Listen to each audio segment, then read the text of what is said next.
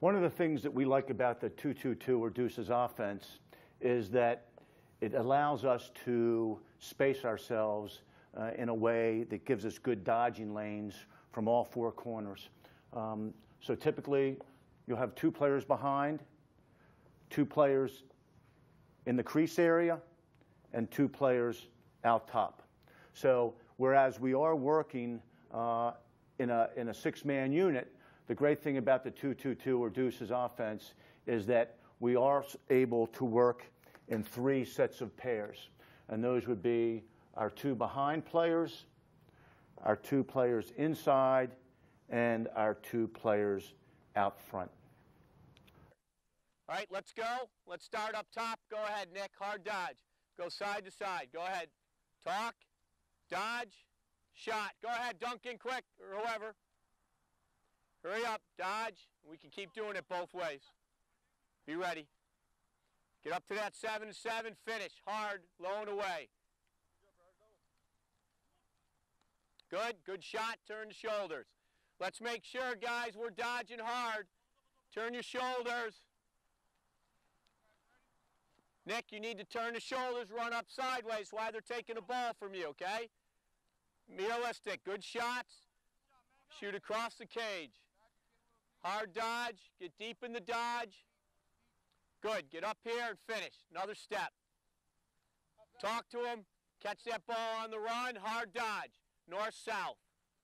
Let's make sure when we're dodging middies, we're going right down the pipes, okay? Get it to X. Good, finish. Guys are too tight, do it right. Get your spacing, balance the field.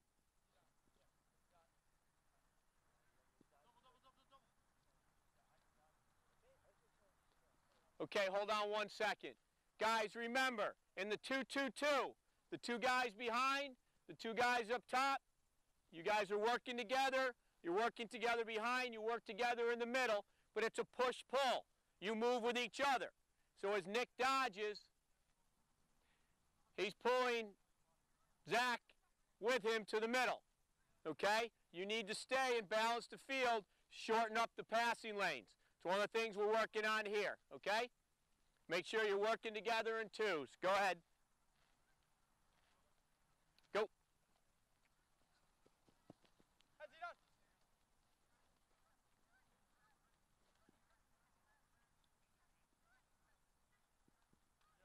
This is, again, a good drill to get these two guys working together, balancing the field, working on a couple concepts. You know, teaching them to follow, teaching them to throw the ball against pressure, teaching them to dodge hard, and starting to teach them to work in twos together, understanding the spacing, and you're still doing some stick work while you're doing this drill. Okay, pay attention. Now we're going to put all the three parts together. We're going to play live 6-on-6. Make sure that we're balancing the field. We got our three two-man games going on. Okay, make sure we're reading the defenseman. Make sure we put together all the little things that we've done in these build-up drills. Okay, what we're going to add to this, though, is the offensive or the defensive team, when the ball is turned over, I want you getting down to that end of the field as fast as you can, and you have 10 seconds to take a shot. You got it? Then we come back here and play 6-on-6.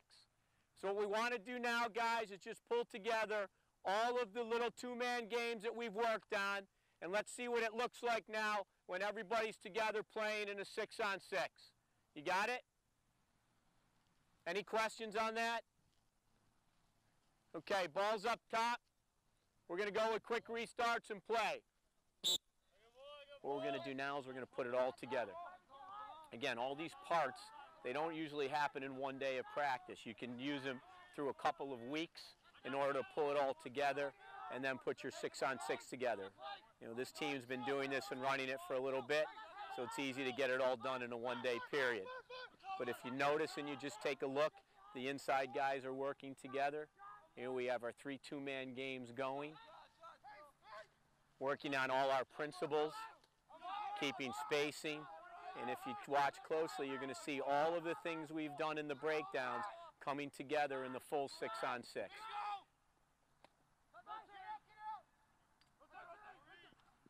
Very nice. Hey, Corey, let's try to stay inside a little bit more on this just for the sake of what we're doing today, okay? That's a good pop, okay, but let's try to stay inside a little bit. At the same time, you're utilizing your offense, and we're going to push the ball down to the other end of the field as fast as we can with our defensive middies. Just try to add a little something more to this part of the practice. Remember, it's important to work both sides of the ball at the same time. You can have both of your coaches down on this one end watching the offense and the defense, and when the ball transitions to the other end, you can follow it.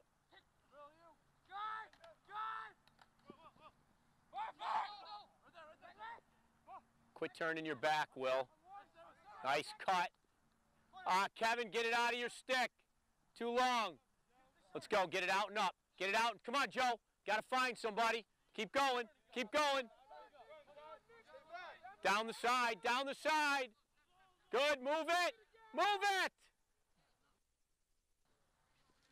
What we do is we just rotate the groups through. One group goes on offense, next group goes on offense. It's a nice drill, too, to be able to rotate your guys from offense to defense and give them an opportunity to work at both ends.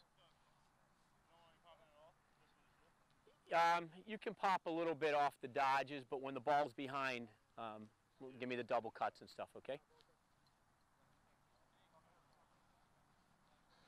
We're going to start again right from the top.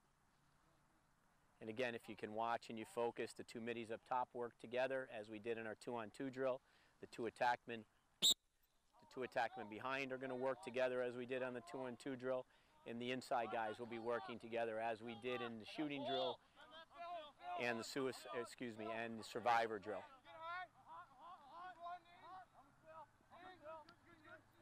Notice the balance that they follow. It's push-pull, two men working together.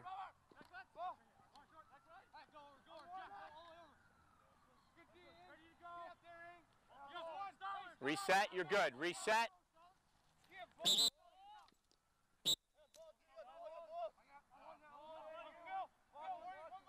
Let's set some picks, guys. Use the two-man game. We want to make sure that we focus on getting them to use the two-man game. Okay, they're using every part of what they do. There's a clear through, which they're supposed to do, as you saw in the 4-on-4 drill. Ball goes behind. Again, you see another clear through and exchange up top to allow the attackman to dodge. There's a pick and a roll. Good. Skip to behind, reverse the field, cutter. Perfect. Good job, guys. That's better. That's better. I need the attackman to use the two-man games, guys. All right, we've been working on it. Use it.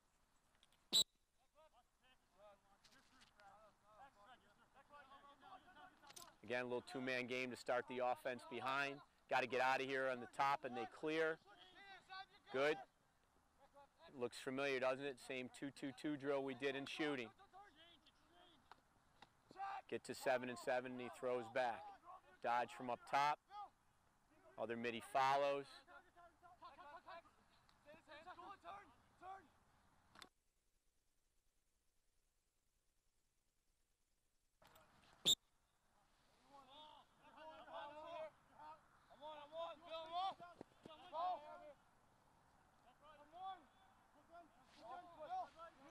Notice the balance. It's a 2-2-2, but the guys move down to the wings to shorten up the passing lanes. We're not throwing 25-yard passes.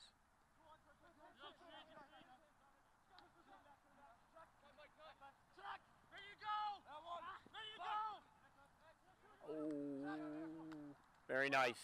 Very nice. Good ball movement there. Get it out, Mike.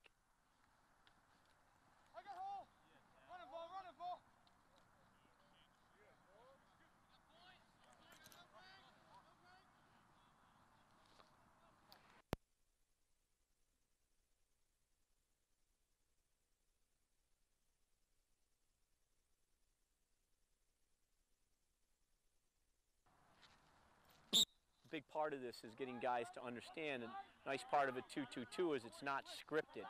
And when you're playing out of a 2-2-2, a lot of different things can happen depending on what the defense does and what happens when you originally dodge. So the idea of these two-man games and just playing,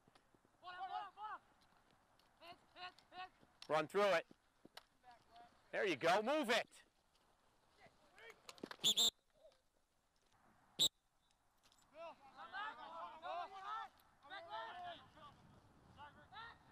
The idea of the two-man games in the beginning and then putting it together in this progression allows your guys to learn how to read different situations. Just relax on the dodge, all right? Relax.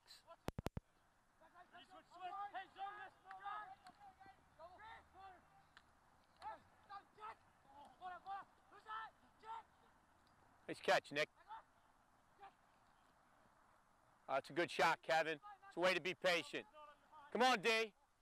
Nick, it's not his fault you can't catch. Let's go. Balance the field.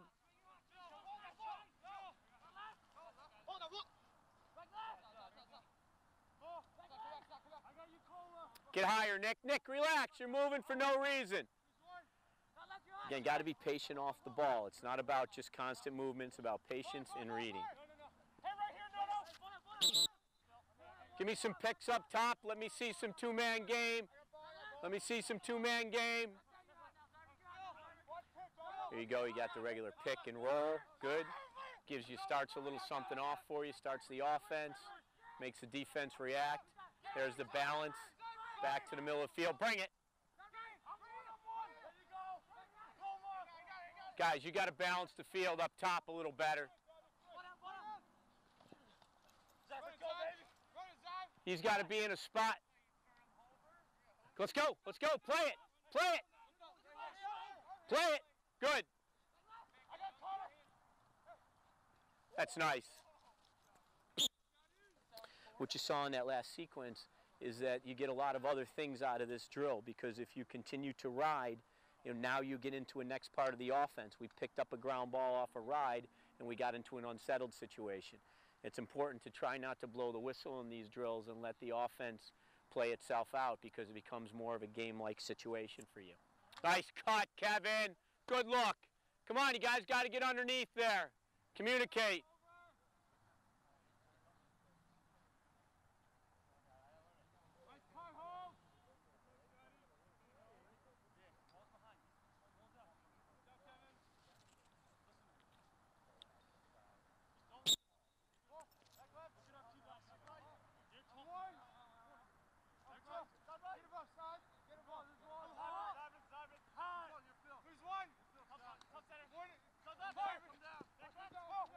Whenever we do these half-field 6-on-6 drills, we like to make it so we're taking the ball to the other end of the field. It doesn't take much time. It allows you to play on the other end of the field, and it makes it much more realistic. And it allows you to have the flow of the game going back and forth.